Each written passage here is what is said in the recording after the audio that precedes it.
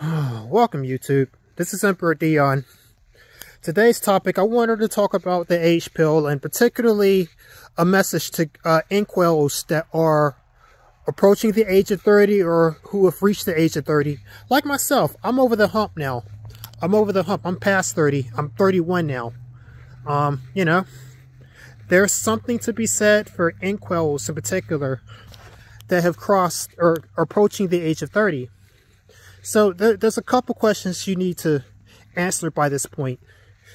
You need to answer, what are you going to do about your Inqels situation? Are you going to just be content to ride it out for the rest of your days from here and never really address it and just kind of hide from it and just let it go as is right into the grave? Are you going to do that, or are you going to do something to address it and solve it and no longer be an Inquel? So your options are, you either have to beta bucks, you either have to have found a way to get a girl through attraction. You have to, like, you probably done a lot of looks maxing by this point. You know, you've probably been in this community for enough time to know about looks maxing, to have realized your physical potential, at least during your prime. And one of the brutal things that you need to take into account too is the age pill, because this is very related to the age pill.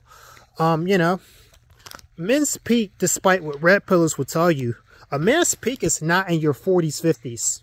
A man's peak is at the same time as a woman's peak.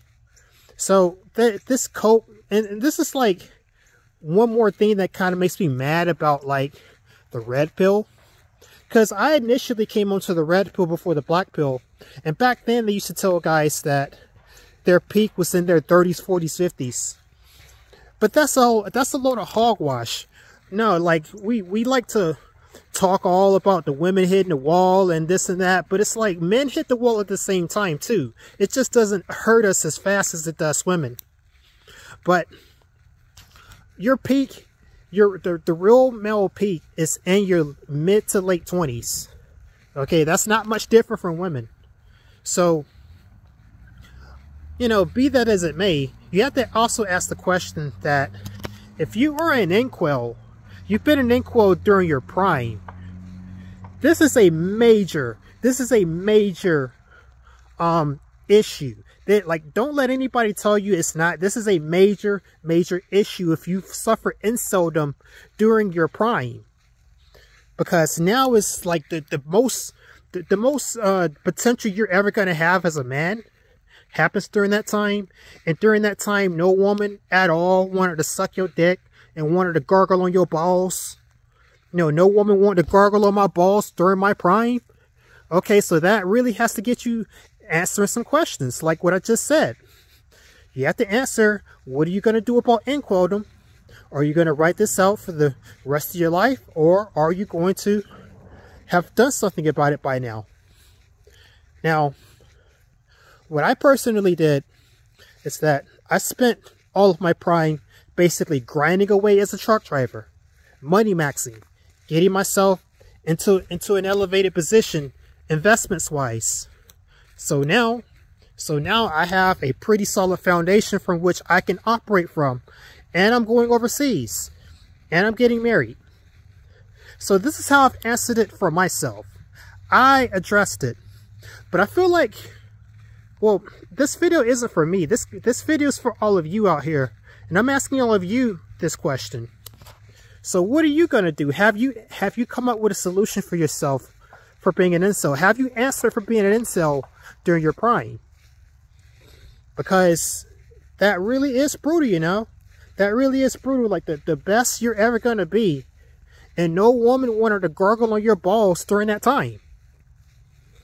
That's brutal. That's extremely brutal. But see, there's still things one can do to address this, but it's going to take basically sacrificing your prime. This is what I did. I sacrificed my prime time. I've still got that left though. I'm not no fucking elderly, like, old guy yet. I'm still relatively young. I've still got some of my youth left. So I'll be able to take advantage of it a little bit, but this is basically what you got to do. You gotta sacrifice your prime, basically. If you were an Inkwell approaching the age of 30, you got to sacrifice your prime. So that period between your mid-20s to late 20s to the age of 30, that period right there, that window right there, you got to sacrifice that. You got to use that time instead of using like your prime years to get girls. You got to knuckle down. You got to figure something out. You got to throw something together. You got to put together a plan. If you haven't done that during that time, well, it's too late. It's much, much too late. Because you pass 30 and you haven't done this, well, I mean, you could still probably pull something out and get where you want to be, but I wouldn't put money on it, man. You're going to struggle for something that's not worth the struggle. That's what it's going to end up being, you know? Like, say, for instance, if you wanted to get a girl and get married, well, you're going to have to start considering single mothers at that age. If you haven't done this, you're going to have to settle for a single mother, most likely. You know? So, what I really wanted to address in this video, though, is just the sheer fact that, as you get older, like, things start to fall apart. Not just physically either, like, because I've said, like, a man's looks isn't really determined by a whole lot of things you can control. It's mostly your bones, okay? And anything that affects your bones is what will determine the most effect on your looks. And looks isn't even the whole thing you should be worried about, but let's just keep it on looks for a little bit. Well, aging is actually one of those things that affects your bones, like I said. So as you age, like, you will start to physically change. Your looks will start to change as you age, and that'll have and that change will be a lot greater than any looks maxing other than surgery could do for you. So as you age, you start to lose whatever most likely would have happened. Like, it doesn't happen for everybody, but most likely what's going to happen is whatever advantage you did have looks wise, well, that's going to start to go away. So you're not only going to have the issue that you're an incel already, despite being in your prime, but you're going to lose whatever edge you did have. And so you have to kind of move more and more into other advantages that you can leverage, whether it be a skill, or you build a business, or you have money, or something. You better have something, damn it, because as you age, like the age pill, the real consequence of the age pill is that it will start to take away whatever advantage your looks might have gave you. And your looks can be quite huge. But, you know, there's certain milestones you were supposed to have done during key phases of your life too. That's another thing. The age pill also takes away your ability to experience certain things at the time that you should have experienced them. So, like, what makes it doubly more tragic for an Inkwell is that most likely you didn't get key developmental milestones at the age you were supposed to get them. So this kind of compounds itself via the age pill. The age pill takes the consequences of you missing those milestones and it compounds those. So if you're, like, say for instance 30, like my age, but oh, you've never gotten a kiss from a girl or never had a girlfriend before, well, my friend, like, you're gonna be set back so far by that stage, because the age pill has started to compound that negative consequence. See, it didn't matter so much when you were in your 20s that you haven't had a girlfriend, but if this continues into your 30s, I mean, I'm sure you kind of intuitively know what I'm getting at here, but, you know, it's going to be very, very difficult for you to really get that in your 30s versus when you were in your 20s. You know, this is why it's really, really evil. I'm sure if you were a kid, you had adults tell you, back when you were a kid, like, think back to when you were a kid. I'm sure you had adults tell you something like, oh, you'll get it when you get older, or oh, things that happen for you when you get older. Well, this is actually very, very evil for people to be like this with you, because the age pill ain't nothing to play around with, you know?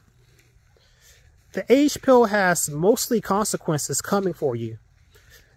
And as you get older and you age into your prime and then out of your prime, well, these key developmental milestones that you didn't get while you were younger, they're going to be forever lost to you. And you're not going to be able to develop into the next stage of life where you need to be at that current age. And so, people that have told you, oh, it'll come when you're in your 30s, 40s. Oh, you need to focus on something else instead of this, which you're clearly like upset about. Like most guys were probably upset about not getting girls and not getting attention from girls. I'm here to tell you, you are correct to be upset about that. You are very correct to be upset about that, because that is like the... Dude, like, if there's any younger people watching me especially, don't let anybody tell you this. If you're upset that you can't get girls, you are correct to be upset about that. Because that is the age where you should be getting a lot of that. That is the age where that developmental milestone of you getting a girl is going to have the most positive impact. Because if you wait till you're like my age before you start doing that, it's not going to hit the same, and it's going to be very janky and awkward. It's not going to... I mean, I can't really describe it entirely, but I'm telling you, it's not going to be good. It's not going to be good if you're just experiencing certain things at my age. You know, thank God that I was able to experience a couple of these things before I got to this age. Thank God about that, you know. But never let anybody tell you that these things that you worry about are not important, because the reason why you think about them is because your lizard brain knows that they're important. And they are. So, men don't really have an advantage when it comes to the age pill. We really don't. The only advantage that men do have is that it happens to us slower than it does women. That's the only advantage. But we start, like, men and women decline at the same time. Men and women hit the wall at the same time. It's just men go down at a slower rate. You know, that's all. That's the only difference. And I'm extremely angry, like, at the red pill community for having lied to me about this, because, like, the red pill was my first taste of the truth. But they gave a massive glaring lie about that. You know. But anyways, guys, definitely heed the age pill. The age pill, I'd say, is the most brutal of them all, because at the end of the day, you're aging out. You're getting older. Your time perception is speeding up. You know, like a year to you doesn't seem nearly as long as it did when you were a kid. That's another brutal part of the age pill. And the literal truth of it is that you were getting older and you are moving closer to the day you die and you no longer exist. So, mark my words, the age pill is the most brutal pill of them all. I don't care what else you want to talk about within this lexicon of information. The age pill is the most brutal of them all. And I've noticed that creators these days especially are starting to talk more and more about this, because this is beginning to dawn on them. As creators themselves get older, like I've gotten older. A lot of people who make these kind of views have gotten older. And this is starting to dawn on them. And this is even something that, you know, normies, like older normies, like people past their 40s, 50s, 60s. This is something that all of them, despite being normies, would also tell you. The age pill is the most brutal pill. The age pill tells you that if you don't get key developmental milestones to evolve into a new phase of your life, that you're going to be forever behind, and you're going to be stuck wanting to cling on to your youth, and you're not going to cling on to your youth, because Age takes no prisoners. Time takes no prisoners. So you better do whatever you can to get whatever it is you think you need to do while you're in your youth. If it's that you want to get into some pussy, you spend every expense to do that. It's not good to wait until you're my age before you start doing that. If you want to go start a business, go do it now. Make the steps towards it now. Even if you can't fully do it now, you can make the steps towards it. This is how I lived my prime. During my prime, I did all the things that I could do to set myself in a better position. That's what I spent my prime doing. So even though I didn't get to do like the relationship part of things in my prime, even though I didn't get the love and respect I wanted in my prime, I still didn't let it go to waste. And that's the best I could have hoped for. But I feel like many people in this community might have let their prime go by, or they might about to be letting their prime go by. And I'm gut checking you right now. I'm gut punching you right now to let you know, don't you dare let it go by. You will regret it. You will not get another chance. The age pill takes no prisoners. So if this is you, if you're currently in your prime and you're not really doing much with it,